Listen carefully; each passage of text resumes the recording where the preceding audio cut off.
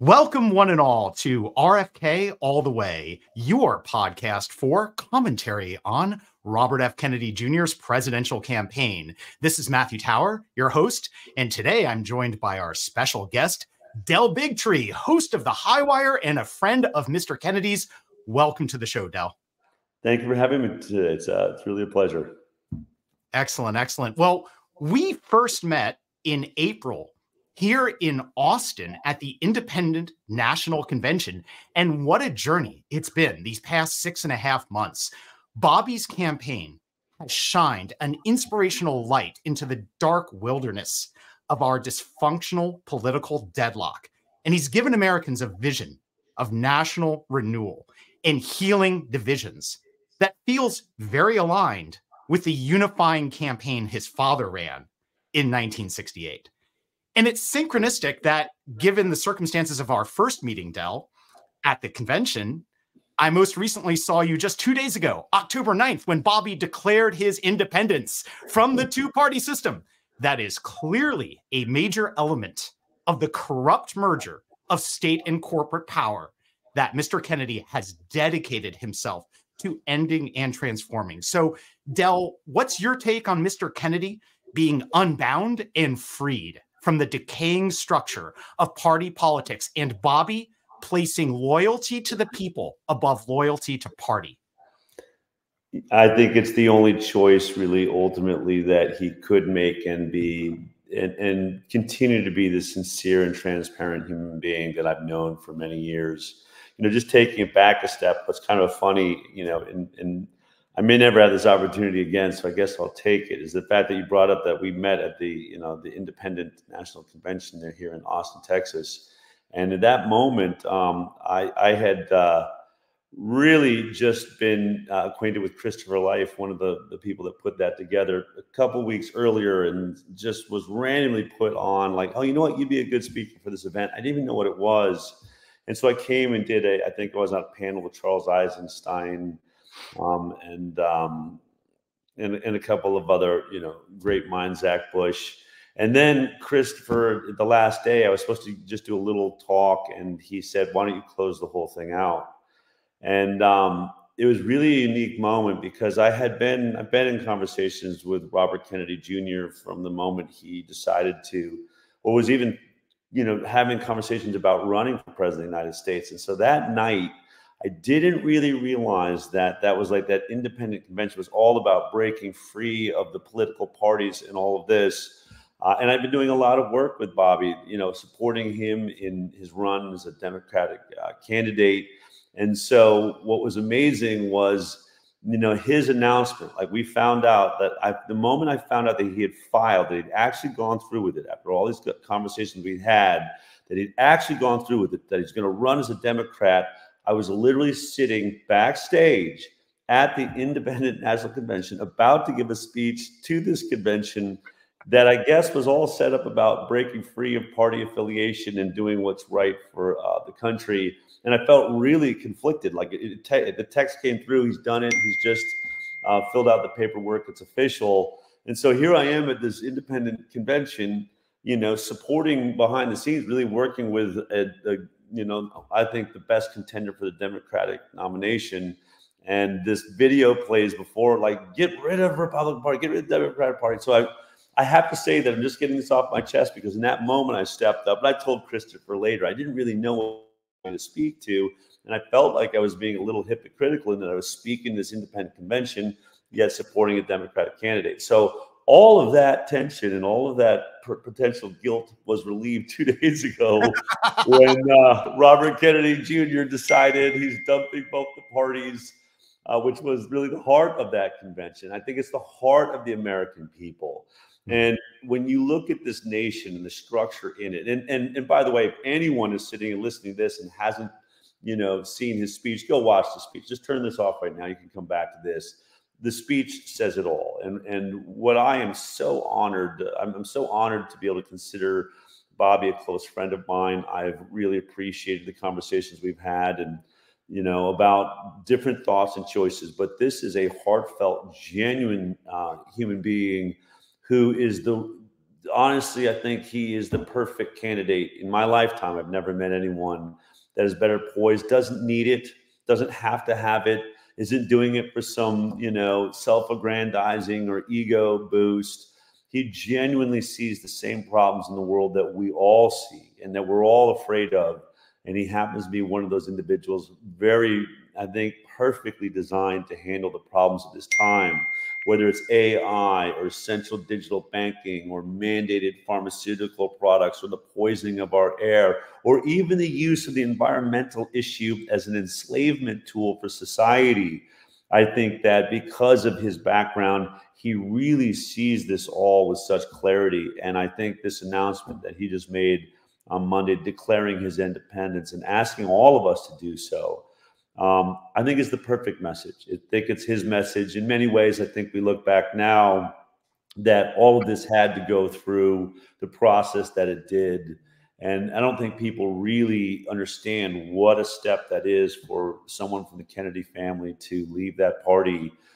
It wasn't easy. I've watched the birth pangs of this decision in him for many months. And I think we all feel his freedom now, as I think we should all feel our own freedom. And that's what this is about. Beautifully said, Del. And I'd like to offer you just a quick hot take on an aspect of this that might help relieve a little bit of your retroactive guilt. Okay. Which, the way I look at it is Bobby was always an independent candidate for president. He just entered into a political structure, a party structure that was the antithesis of independent thought.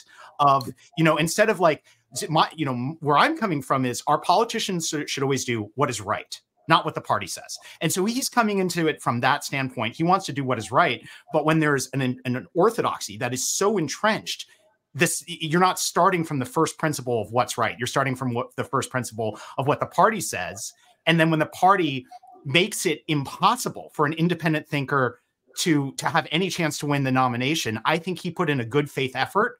And if the Democrats had, in good faith, been willing to run a fair primary, that would have been one thing. But that's not what happened. So, I think he was really always independent, and now he's able to fully step into that. That's just my take on it.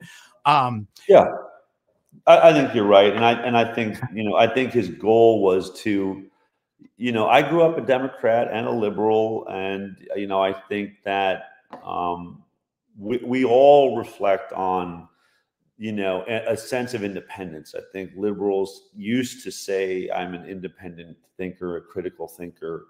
I think he believed he could return the party to that space that held his uncle and his father.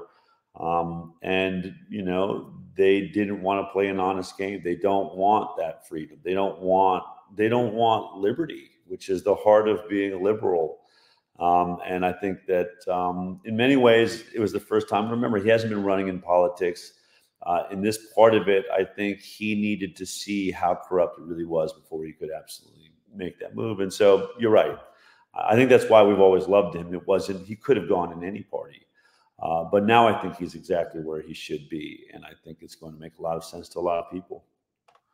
100%, Del. So I'd like to pivot to a topic that's more expansive than whether Bobby has a D, an R, or no party next to his name on the ballot, which is where we're going to be with no party. And that is, what will be the impact on America and the world of a Robert F. Kennedy Jr. presidency? And I'm going to set this up for you before we get into the topic. Yeah. I'm not a fan of Bill Gates, so there's an asterisk, but he coined an aphorism that's relevant to what we're about to discuss, which is that most people overestimate what they can accomplish in a year and underestimate what they can accomplish in a decade. And I think that's also true of a two-term presidency. So with that in mind, Del, I'd like to set up a visionary journey with you, if you're open to that. And I'd like to ask you if you'd be willing to just trust me a little bit and close your eyes for a moment. And okay. we're going to do a visionary journey together. And for those who are listening or watching this podcast, you can also close your eyes and go on this journey, because we're all going on a Kennedy America journey. So today, Del, is November 25th, 2032. It's Thanksgiving, and you and your family are in the White House celebrating with President Kennedy, his family, and all of his special guests as he wraps up his second term in office. So please take all the time you need to really feel into present tense what is happening in the lives of those you love, your extended community, our nation, and the world. And for those of you at home, you can also feel this. You're in your Thanksgiving space in 2032. Feel it all. And whenever you're ready, at your leisure, please, you can open your eyes and tell me what you are grateful for and describe America and the world in real time, present tense language about what you're grateful for in 2032.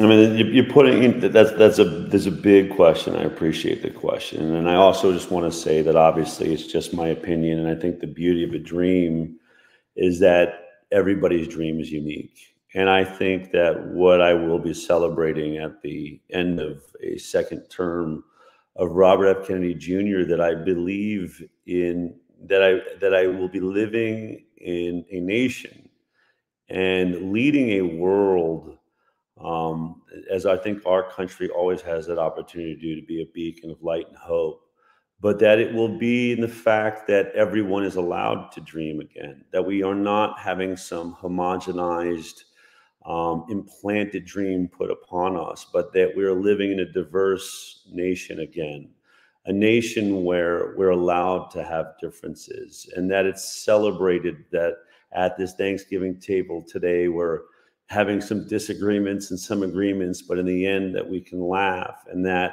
this idea of political correctness and cancellation, that we've been freed of those shackles of judgment of each other, but have returned to the understanding that every human being is beautiful, that our differences are what make us spectacular, and our little eccentricities and genius moments are unique to us. I think that this nation, in 8 years, I think it's amazing what could be done in those 8 years. But I think we will be living in a nation that is no longer, feels like the talking points of humanity are being written by the same 5 oligarchs that own every news station that is repetitively repeating some mantra none of us are allowed to leave. But I think you will see a vast and powerful, probably social media, internet-driven community where we are diversified, where many of us get our news and truth from many, many different places, that we celebrate what we just learned from our source today. And, oh, I didn't hear that. This is what I heard. And it's acceptable again to start informing each other and having differences of opinion and realities around what's going on. But I do believe that at the end of that 8 years, what we will have is a United States of America where we go out and we both pick up the shovels together and we work side by side and we sweat and we work towards the greatness of this great nation. I believe we will stop the violent bickering, the violent and aggressive hatred that is only being propagated by a corrupt media system. I think we will return to recognizing our brothers and sisters on all sides of the aisle, whether it's political, whether it's gender driven or racially driven or, religion. I think that we were a better nation back when John F. Kennedy and Robert Kennedy, were working things out. We were working our way through racism. I'm not saying we were perfect, but we were having dialogues. We were having conversations at our dinner tables about the hard things. And we were talking about our politics. And when we do that, we can come together. And I think that we are a nation on the verge of being so divided that we lose ourselves and we lose this world and we find ourselves in a very scary place. And I think that when Robert Kennedy Jr. is president, that's going to shift simply because the titles are going to be gone. They'll no longer be, you're Democratic president or you're Republican. This will be a choice that we all made together. And we will have to admit that we went with an independent spirit, that we decided to celebrate what this nation was about. And so there'll be personal responsibility to it. Robert Kennedy Jr. will not get there because some party funded him to be there, or that one of us supported a party, or where did the money come from? I guarantee you he's only there because the money came from the people, and that the people rose up and decided that they wanted that independent spirit back in their heart again. And so there are difficulties that come with that. I talk about my own family. I talk about the fact that, when I raise my kids, I'm doing something similar to what my parents did raising me, which is they raised me to always question authority. My parents said that you, in your instincts and your intuition, or who you listen to, there is a connection between you and God, and you sit and you pray and you meditate about the things that are affecting your life, and you go with what you feel right about, and nobody overrides that. Now, when you raise a child like that to question authority, you have to recognize that the parent is the authority in the room. And so it makes parenting very difficult. And I've done something similar in my house. I want intelligent, dynamic children that can grow up and be leaders in their world. And so, the rule in my house is, look, if I tell you to do something, if you disagree with it, you are allowed to make a legal, defense against it, and I will hear it out. And if it's a good defense, then, you'll win and we'll move on. This was happening recently. My sister was visiting, and my son was having one of these moments where he's pushing back and bringing all the reasons why he thought I was wrong about something I was asking him to do. And my sister said, will you just do what your father told you to do? And I was like, whoa, hold on a second. That's not how this works in this family. I said, in my family, he is inspired to make his case. He's currently not making a very good one, and I think he's going to lose, but he's allowed to finish this case out.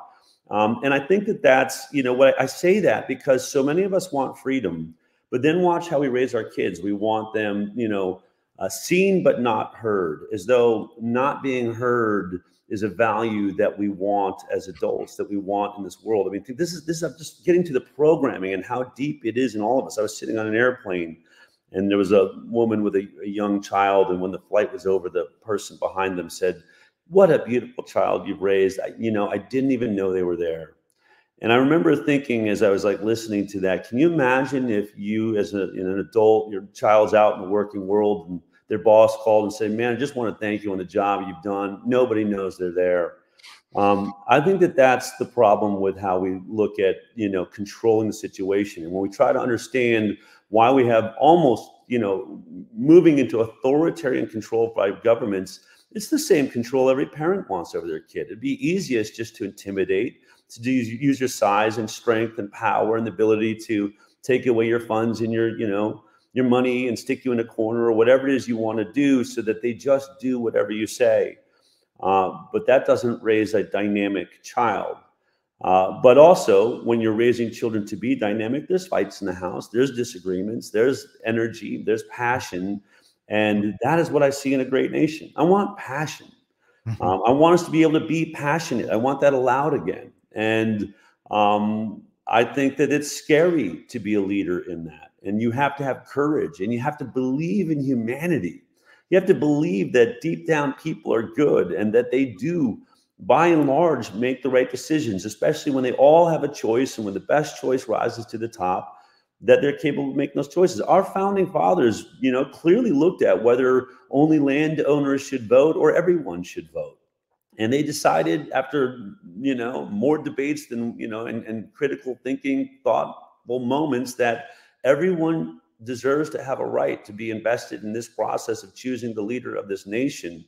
And that's because they believed in humanity. And one of the things that I find very, very disappointing about the Democratic Party is, though, when I grew up in it, I always thought this is the party of the people, and the Republican Party is the party of industry. And now it is clear that it is no longer the party of the people. It doesn't believe in the people. I do see now this nanny state idea, which is the government makes all of your choices for you. And I speak to friends of mine that are still holding on to sort of these democratic values, and they think people are too stupid to make decisions for themselves, that the world will, go to hell if we allow everyone to really actually have a voice. And so therefore the government should be the dictating voice. I think that is so far away from the Constitution of this nation and the heart of this nation, the dream of this nation. that the only way to heal it now is to dump the jerseys, to take off our red and our blue and our yellow and our black, to stand together as Americans again. And maybe we go back and rebuild those parties. I think all of this will be very revealing, and maybe a party affiliation helps us define who we are in some way. But those definitions are only making us hate now. And I think we should be running from anything that makes us hate our brother and sister. I think this is a really good moment to regroup. And I think 8 years from now really relies on the first year. And I want to say that, I can't predict the future. I've never been able to. What I can say is this. I have said multiple times that I don't believe, I speak all over the world. I would have said prior to this year, there's no one politician or someone you can elect that changes the world for you. It has to be the people. The people have to rise up and claim their power. I still believe that that's true. But when you look at Robert Kennedy Jr., when you look at the attacks on him by the Democratic National Committee, when you look at the mainstream media propaganda being driven by its allegiance to the industries that are poisoning us, pharma and big ag, big food, the war machine, industrial military complex. These are the things that are attacking Bobby. This is where all the funding comes from for every other president. And now that he's turned, the Republican Party probably thought it was really fun to support him when he was a Democrat because it looked like he would weaken the Democratic Party. But watch now, because now they're all afraid. Now Donald Trump is deadly worried that Bobby's going to take his votes and spoil the election for him. Biden is, all the articles DNC is saying and the emails are going out that, Bobby's going to spoil it for Joe Biden. And as Bobby rightfully said in his speech, they're both right. He's going to spoil it for both of them. He's going to be the next president of the United States. But when he steps in that office, it won't be because all of the industries finally lined up and took the bitter pill and decided, well, he's the best we can do, and swallowed it and handed him billions of dollars like everyone else. That's never going to happen. It won't be because the DNC or the Republican Party decided this is our best chance. The only reason Robert Kennedy Jr. will be stepping into that office is because enough people woke up in this nation and realized that this may be the last twilight moment to assert their power as individuals before all is lost and individuality is just a dream in the past. And when they wake up to that and do what's right and decide to follow their independent bloodline that runs this nation and make that decision, Robert Kennedy Jr. won't be one man working for a machine. He'll be one man representing all the people that woke up. And that is why this is going to be a different nation on day one. That is why that first year, unlike what Bill Gates says, will be very different, because this will be a man representing hundreds of millions of voices and ideas. And that alone will be transformational. 100%.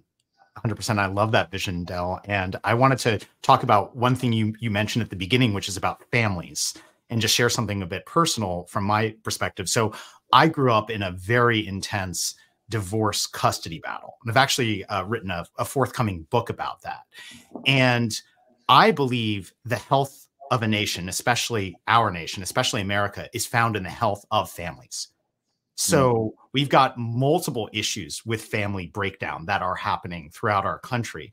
And, one of them is something Bobby has talked about, which is when the government is lying and the media is lying, everyone's at each other's throats, right? Mm-hmm. Because even when we get together around the Thanksgiving table or whatever that table is, if some members sitting of the family believe the lies they're told and are repeating them, it becomes a very difficult interaction. And I think all of us have experienced that on one level or other. In other words, we're not able to engage even in good faith. A good faith thing is we have shared reality. We have some basic understanding of what's really going on, and then we can express different opinions about that reality. But if some people are falling for all these very persuasive lies, it's a terribly toxic environment. So that's one thing.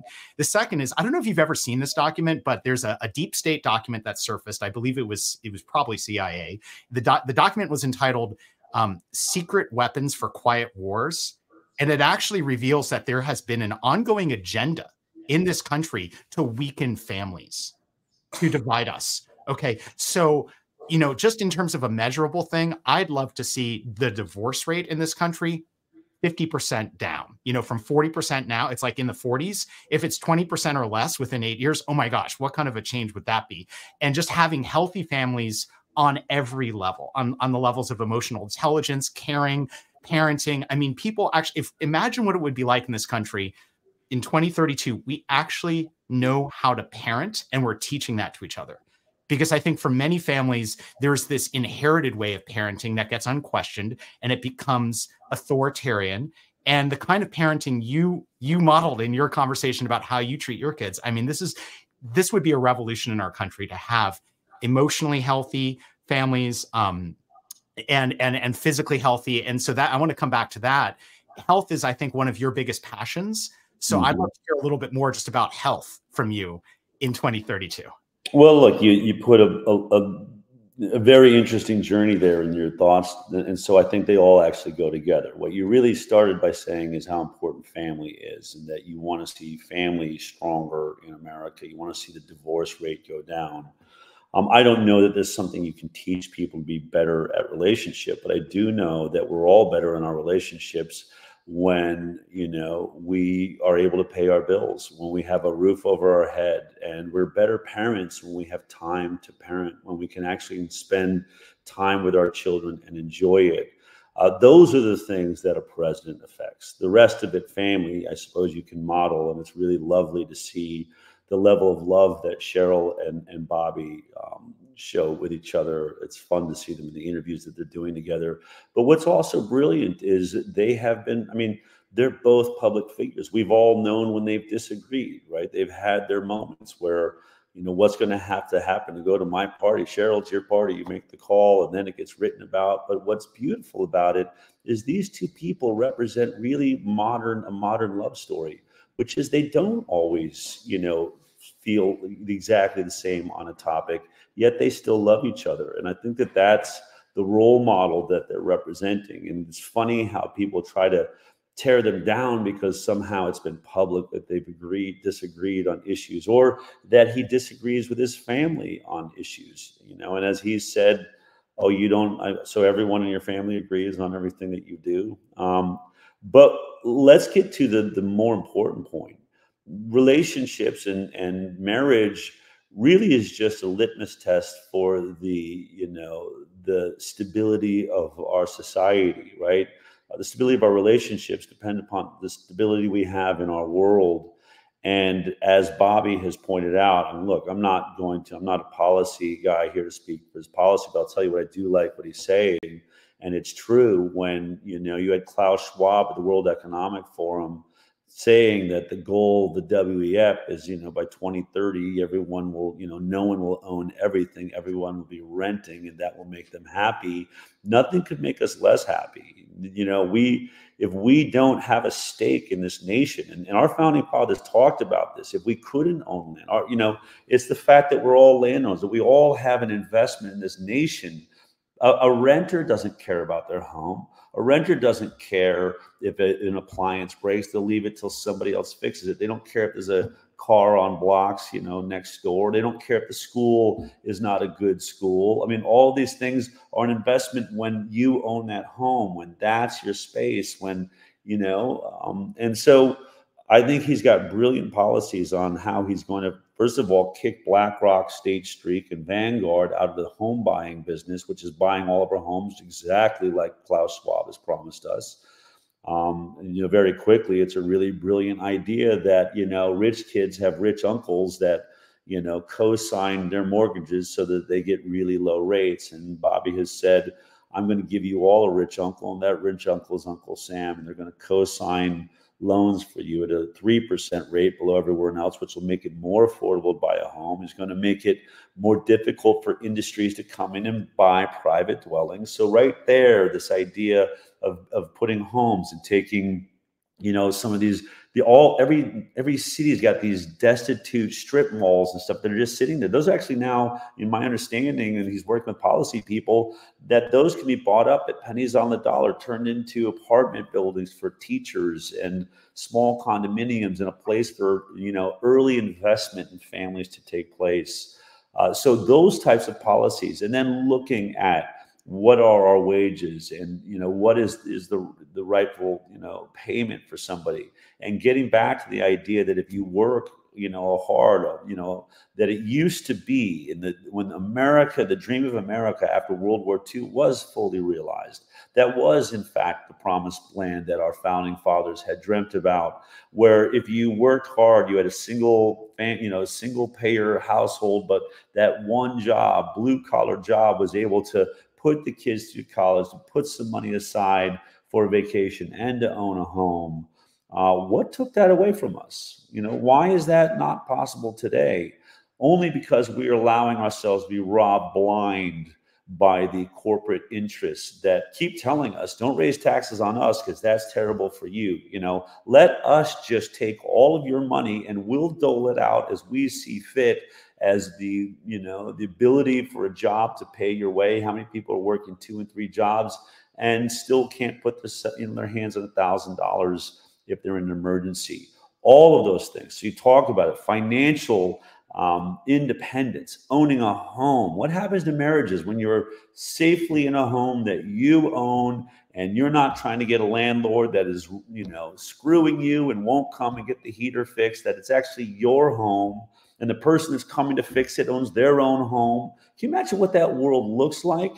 And then look at health. What's the other issue that drives us into poverty and stress? Is health. We're the sickest nation in the world. We have more autoimmune disease than any other nation in the world. We also have more pharmaceutical intervention in our lives than any other nation in the world. Transverse theory in geometry, if A equals B and B equals C, then A must equal C. It must be the pharmaceutical influence in our lives that's making us sicker. Because the more we use these products, the more and more sick we are. When we compare ourselves to every other nation that's having less pharmaceutical intervention, they are doing better in every health statistic there is.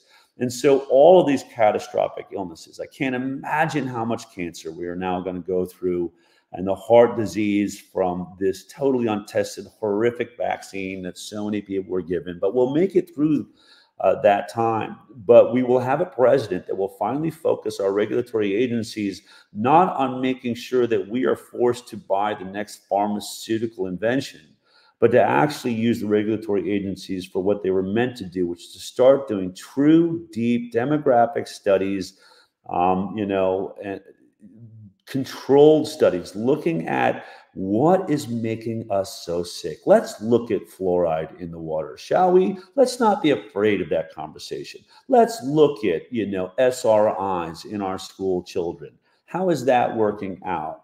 Let's look at the 72 vaccines and growing that we're giving our kids by the time they're 18. Because when we only got 11 of these things, we were a lot healthier than we are now that we're getting 70 something of them. Let's look at the 5G and see, is it true that it's safe? And, in all of these things that we're talking about, there are no actual safety trials done by skeptical scientists. All of our trials being done by our regulatory agencies are being done by the industries that are making the billions of dollars from them. They literally hire, if it's 5G, let's get a 5G, specialist from Google or, Apple to run the study. Well, what do you think their answer is going to be? Destroy all the products we're making billions of dollars off of, or change the software or whatever it is? It's never going to be.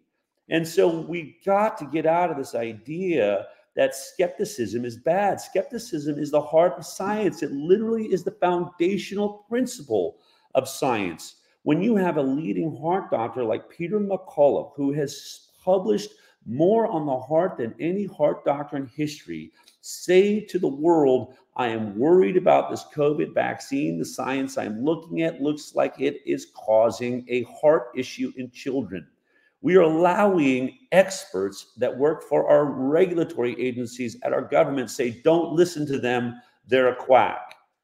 No, they are one of the leading doctors in the world, and we know that there's now a long list of those people. This is where we're off balance. And this is where, when we get our regulatory agencies, which I assure you Robert Kennedy Jr. is going to get this worked out. Of all the people that has ever understood what's wrong with regulatory agencies, how about the guy that's been winning lawsuits for the last 40 years against them on these very topics.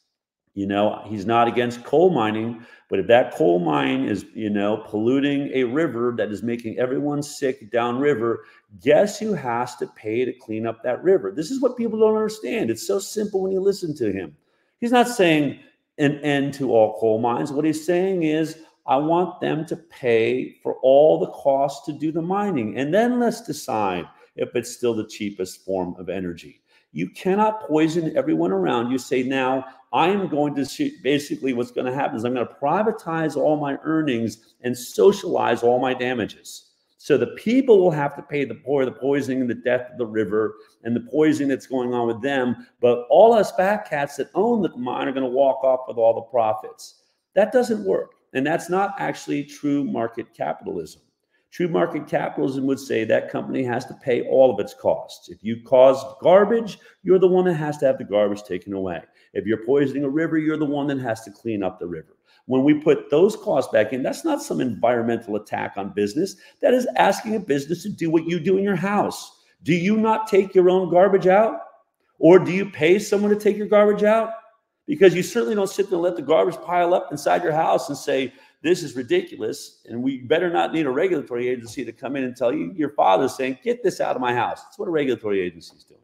That's what it should be doing. And this is what we're going to see really change. Free market capitalism, free market environmentalism, free market medicine that is not bolstered by, by corporate cronies that are taking positions inside of government. When we get rid of all of that, you watch what happens to the relationships in this nation. Watch when we're not fighting to stay alive or fighting to pay some medical bill because we're so incredibly sick and allergic to everything in our atmosphere and dying of cancer and, as children and babies and teenagers, just insane what we're accepting as a part of health. And you watch when we have a roof over our head that we can afford and a job that is paying us a respectable wage for dedicating our lives to it 40 hours a week. You will see better families. You'll see a better America. And that I really, truly believe is what Robert Kennedy Jr. is going to deliver. 100%. I'm with you so much, Del. And I was just thinking about the World Economic Forum, like their Agenda 2030, and how utterly disturbing it is and how contrary it is to what our nation is dedicated to: life, liberty, property, and the pursuit of happiness. The absolute opposite of that on the Agenda 2030 from the WEF. So I kind of think what we need as Kennedy Americans is like Kennedy America Vision 2032 or something like that. In other words, we start having that vision, we start build, and that's, the basis of this conversation. And I'd like to see it expand to people who are following this campaign. Like, where are we going? What do we actually want in the world? What's our end goal? And I think you're bringing a lot of that out. And I just wanted to ask if you could maybe build a little bit, almost like, when we're talking about, all of the pollution of the coal mining companies who are not cleaning up after themselves. I mean, could you just describe, like, what's it going to feel like when you step outside in 2032 and how, like, what's the environment like in real time in a Kennedy America? Well, I mean, and I think that what's amazing about it is, and this is, what's weird is that this is somehow, I've always been an environmentalist, so it always shocked me that this was a partisan issue, that we didn't all agree that we wanted clean air to breathe and clean water to drink, and a clean food system where things that are healthy for us. I mean, we just found out, because of Robert Kennedy Jr. and a lawsuit against Monsanto and Bayer and their product glyphosate, or Roundup, and the glyphosate, the chemical sprayed over 90% of our crops, that it causes non-Hodgkin's lymphoma. We just found out, you go to, Home Depot, and there it is, Roundup. You're going to go out and spray that, a little bit of that liquid, that mist. I mean, think about mists for a second. Just think about COVID, what we've just learned. How easy it is for these things to blow around. And we're out there spraying a cancer agent that we're breathing. Our kids are going to roll on that lawn. Our dog is going to roll on that lawn, come in and then sleep in bed with your kid. What do we think is happening here? Who is on your side? Are we really angry that Robert Kennedy Jr. would like some regulations to make sure that something that is on your lawn doesn't cause cancer? Because it's going to affect you whether you're intelligent enough to know it or not. And so that is what I think is going to change. I think that when you listen to him, more and more conservatives are waking up to saying, hey, I'm a hunter, I'm a fisherman. I really would love to be able to catch some trout in that beautiful stream and go back and eat all the trout I want, or pull a tuna deep out of the ocean and say, hey, everybody, I'm having a party. Come on over. Even the pregnant women, let's chow down. And we can't. We can't, because we have allowed industry to poison our water, to poison our air, and not just give us the common courtesy of doing what's necessary to clean it up. None of this had to get this far. It didn't have to be this bad. So I think that when you imagine a world, and again, what I love about Bobby and we talk a lot about this. Charles Eisenstein, you'll read what Charles Eisenstein writes on these topics. We're all the people around Bobby having these conversations, but it's not about some carbon credit score so that you can create a 15-minute city and turn every, Escape from New York is about to be a prophecy for every city in the world. If this, WEF, liberal Democrat, I think there's even probably conservatives in on it, but whatever, this idea of shutting our cities down, not letting us drive, not letting us fly, not letting us travel, none of that is what is necessary here. There is an economy, and a powerful economy, that will be built on energy systems that are cleaner for all of us. If you take the subsidies out of the way, don't subsidize any side of it. Stop subsidizing gas, stop paying for their pollution, let them pay for it, make that a part of the cost. And then let's see what is the most affordable way to move through space and to heat our homes. I think that when we look at that world, we really, come on, we have so much great science that's capable of working in our favor. But again, I think it's going to be based on diversity, right? I think battery-driven cars make a lot of sense if you have solar panels on your house and you're using the sun to charge them. They don't make a whole lot of sense to me if you're using coal power to charge them, or some oil and gas plant. Then you're just a hamster in a wheel. So there's only a sort of certain group of people that's a totally sensible option that I think does somehow give an opportunity. And you better live pretty, your job better be pretty close to your house naturally, because I had a Tesla for a little while. You don't want to go on a long trip with that. That's not a whole lot of fun. So it'll have its place. But when you have a president say that, I think, what did he say, 60% of cars on the road by some arbitrary date, 6 years from now or something, will be electric. That's ridiculous. I think that's a ridiculous statement. What it says is, you're just simply moving deck chairs around on a sinking ship, and it was going to have its own problems. The mining of lithium and cobalt and all these things in batteries, I don't think is super problematic on a small scale for the group of people that want that type of car. But everybody gets that car. Suddenly, you just turn those rare minerals into diamonds, and now babies are getting their arms chopped off in Africa, and we know where this goes. And all of these things are just balance. It's about being in balance with the earth. A little bit of this, a little bit of that. You don't want to just eat cheese all day, every day, or just eat only, pepperonis. It's the diversity in a diet that makes us healthier. It's diversity in a culture that makes us stronger. And it's diversity in energy systems that give us the best way forward. And maybe one day we will gravitate to some really brilliant, clean energy, and it comes from water. But that will be gradual, and there'll be a lot of different steps along the way. I think we've got to stop looking at each step as the one cure-all. It's the problem with a bad vaccine. It's the problem with a bad drug. It's a problem with any product that is given way more validity than it deserves. It's just one step in a direction, and I think a good president will recognize that. And I think Bobby said that. I'm not going to end oil and gas and coal and all of these things. What I'm going to do is take away the subsidies. They're going to pay their way the way they should, and let the free market decide what people want to buy. Excellent. Well, Del, I had one other topic that I'd like to circle back to, and then we're going to probably wrap up in a minute, which is about the media and government honesty and dishonesty. So having Mr. Kennedy in the White House is going to be potentially, and I believe it will be, an absolute transformation in the way the government communicates to the citizens, and the government communicates through the media to the citizens. Because right now, here's what we've got. the government's lying about basically everything of substance, and the CIA is dictating its own lies and propaganda through its media assets. Dozens of former CIA employees embedded all throughout all the mainstream media, all through the social media, censoring everything.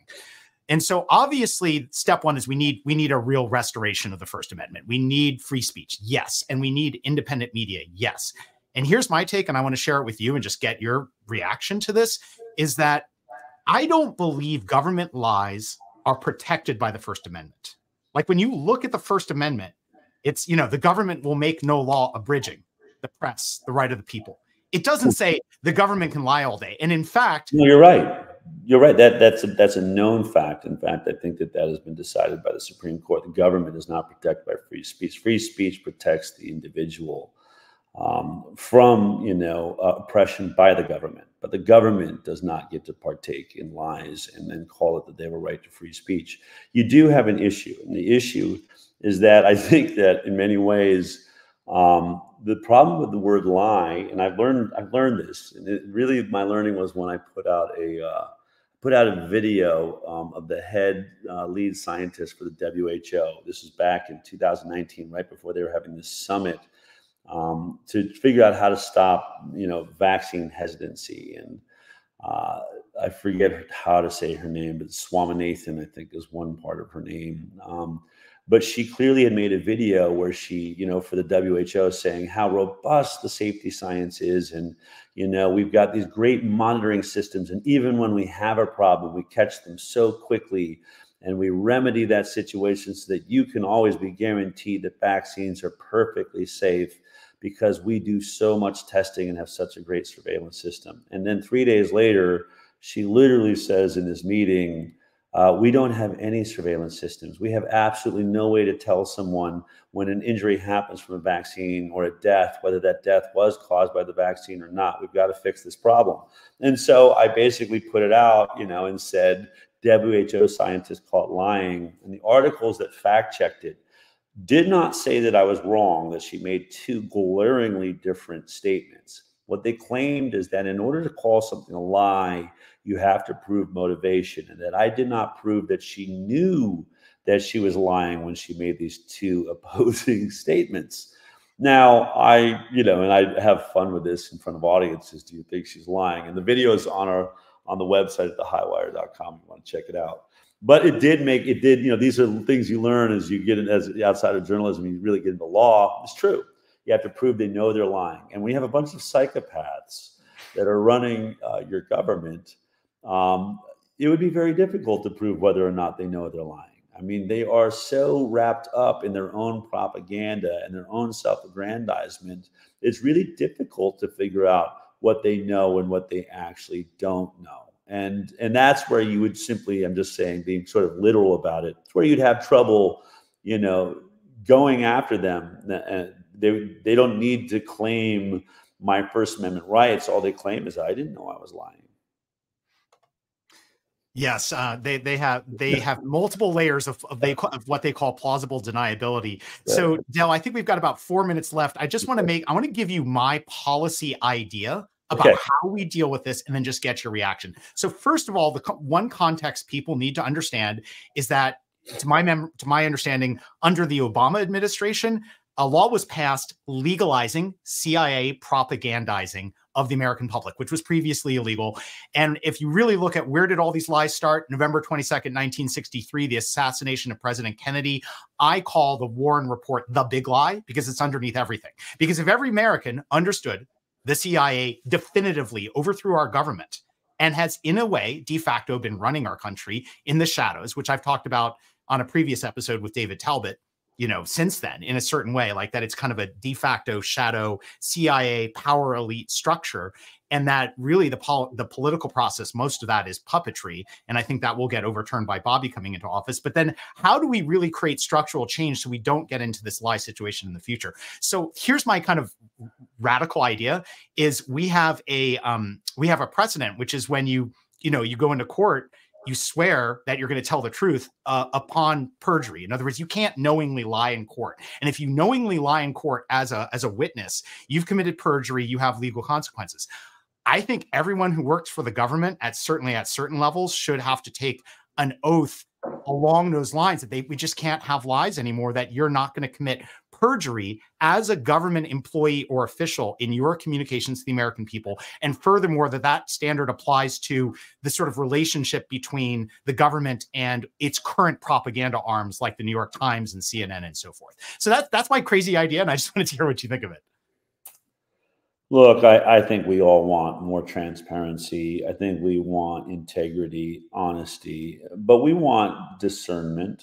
I think that one of the things that I'm not a politician. I haven't been in politics, so this is really outside of my sort of field of reference. I think as a lay person, there's what I want, but I also know that there are things that you don't want your enemies to know about a strategy or thought that you're having. And so full transparency can't be the answer. There has to be some level of discernment about what you share with the public, which means the world, and what you sort of keep to yourself. That's why I think we're supposed to be in this system. Our part of that process is electing individuals that we think are giving us the honest scoop. For some reason, we keep re-electing. I mean, this idea of should there be term limits, the term limit should be in the hands of the voters, right? I mean, if you're voting for Dianne Feinstein at 90, whatever, may she rest in peace, that's how this system works. You did that. And so a lot of this we blame on the system, but we also, what I think we've really got to take, into account is our place in that. If we're going to have a nation run by the people, then the people have to wake up and take responsibility there. And so, yes, I think that there should be an idea that you are perjuring yourself when you lie. But I think you can see when you're watching people that are telling the truth. We have to do a better job of electing those individuals that do tell the truth. We got to make it, acceptable again to break from your party ranks because you don't agree with something, instead of getting upset and allowing Rachel Maddow or any other news anchor to make us infuriated. I mean, look at you just watched the Republican Party, lose the Speaker of the House. I think that's a fantastic moment. I think it's a fantastic statement. I don't care if it's 4 people or whatever it is. What you see there is we're not happy. We're not getting someone that's representing us. Now, I don't know if we come out with a better choice on the other end, but what you're seeing is that's a process in place that does exist. I would like to see more of that. I'd like to see more people being removed from office. I would like to see more people that, and not by other politicians, but by of the voting system. We need to be involved. I think that Robert Kennedy Jr. is how you start that change. You don't really need a law if you send someone in so that all the heads of your regulatory agencies are going to be chosen by an honest man. A man who's telling you, I'm not going to put up with the corporate takeover of the CDC any longer, or the NIH, or the FDA. Guess who puts all those, think about this. Guess who puts all those people in position? Guess who decides the head of the FDA? Who decides the head of the CDC and the NIH and Health and Human Services? The President of the United States. And then what does that person do? Guess who they get to hire and fire? Everyone below them. So in many ways, we just have to make better choices about who we put in the leadership. The rest will work itself out. What we don't need is more laws governing, how to make people tell the truth. We have too many laws. That is the problem we have in this nation. I think we've got to get away from wanting more government to fix our problems. What we have to say is, why don't we get involved in picking better government, choosing better government, and less government? I think not more, but less. Our answer should be in how do we remove the amount of government infiltration into every aspect of our lives? What is the least amount of government necessary for us to be able to walk down the street in freedom and liberty and not kill each other? All right, I get that there's some reason I want a police force. I want someone to put out the fire in my house. But honestly, I don't think I need a legislative body that, like I remember in California, like we're going to limit every legislator to 40 bills per season. 40 bills per season is what? How many? Couple of hundreds of you? I mean, you're telling me since 1776 till now, we haven't written enough laws to be able to walk down the street together? Are we out of our minds? Why would we possibly need another law at this point? I think I've made my point. Well, thank you so much, Del. And I totally feel you there. And where I'm coming from is, for me, this is not an argument for more or less government. It's just the truth. I just want the truth.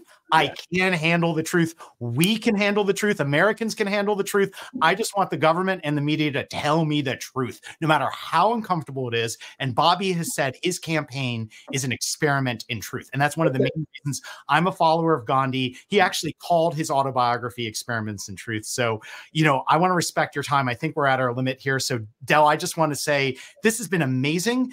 And we have a long road in front of us. You know, we have more than a year. So if it works for you, I would love for you to come back if it's convenient. And any final words before we wrap up? No, I look forward to that. And what I say is, let's make truth sexy again. What we have to do is just use truth, right? We got to make people used to truth. And as Bobby said, if you want truth and truth prevails, I will be president of the United States. It's up to us. We've got to start making truth sexy with everyone we know. And how do we do that? By being truthful. And I think that that's one of the things that I feel good about the work I do. I'm so happy with how the work at the Highwire has held up over time. I know what I'm saying is on camera, and I know when I'm being attacked by the media. And now when they call me and try to say you spread misinformation, I said, where did I get it wrong? I can name all the places you were wrong. Where did I actually get it wrong? And so I'm dedicated to truth. And more people in America are, and more people around the world. And I have a lot of hope for this moment that we live in. I think there's a lot of great, good, beautiful people that are waking up every single day. We just can't live in fear anymore. We actually outnumber them. The Independence Party is now the biggest party in America. Why don't we vote that way? And let's see what this nation looks like on the other side. Absolutely. Thank you for standing for the truth, Del. And for any of our listeners who have not yet seen the Highwire, thehighwire.com, check it out. You will find the truth. Del, thank you so much. Onward to victory in 2024. Thank you. Take care.